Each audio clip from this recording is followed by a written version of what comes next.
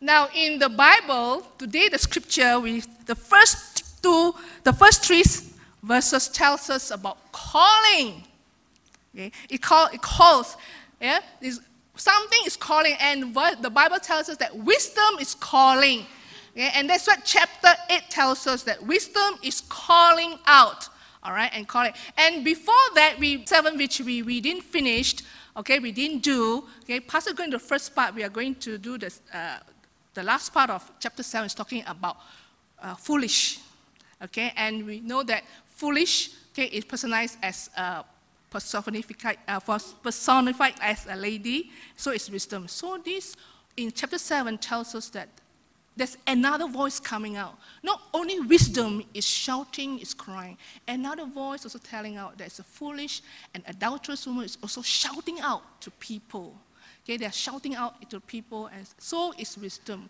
All right, and we know that when we read chapter 7, it's solely about the adulterous woman who's shouting out to people to come to the wrong way. So there are voices coming, and there's also wisdom. And then in the today's verse, it tells us that there are places the wisdom are calling out.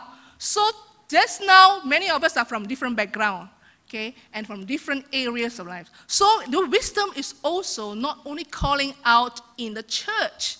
Not only in church we hear or we listen to wisdom. Speak by a pastor or for older people. Okay? And in this verse, it tells us wisdom calls out from the heights along the way, okay? From where the paths meet, besides the gates, the entrance in every area. In fact, wisdom from chapter 8 tells us that they've been crying out.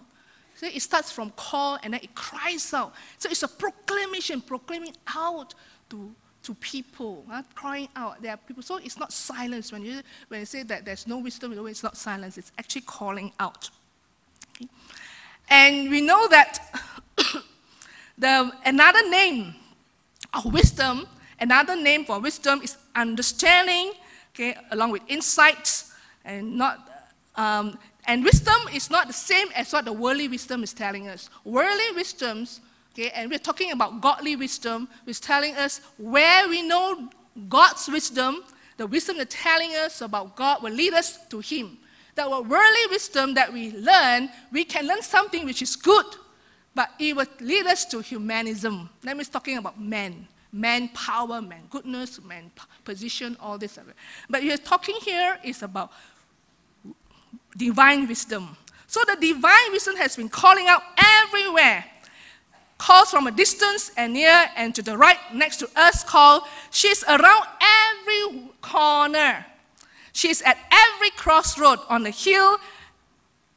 And hear her walk down the road. She waits by the door, at the entrance and exit. She's at the movie theater. She's at the sundry shop. She's at the hospital. She's at the bar. Wherever we go, wisdom is there. So, people of God, and this is written to the people, to the Israelites people, are we listening or not? Are we listening? Are we listening to the God's wisdom that's calling? God's calling. And then, so in this chapter 8, 1 to 11, okay, there are 4 questions. The first question is, where wisdom call? Which I already told you is that all everywhere, every place. The second question is, to whom wisdom call? Who is this wisdom calling to? Verses 4 to 5. And so from the word it says men, and to all men, and especially to simple men or naive. Okay? And naive men, and also to foolish men. Here it says simple men or naive people. Okay, not only men, also there are naive women. Here it's talk about general mankind, everyone. Okay, simple men are those who believe most anything and examine very little. So they are not careful. They just listen to anything. They say accept it. They just accept it. Okay, there is no filter. Okay, naive men are no filter, just accept simply. Do you know what I mean? The kind of naive, they accept everything. All right? And And the second group of people, is especially to all, is the foolish people, those who ignore understanding. Those who don't want to know, they only want to hear their own voice. They only want to hear and to know their own experience. Okay? But they do not want to open to listen. They do not want to listen to God's wisdom.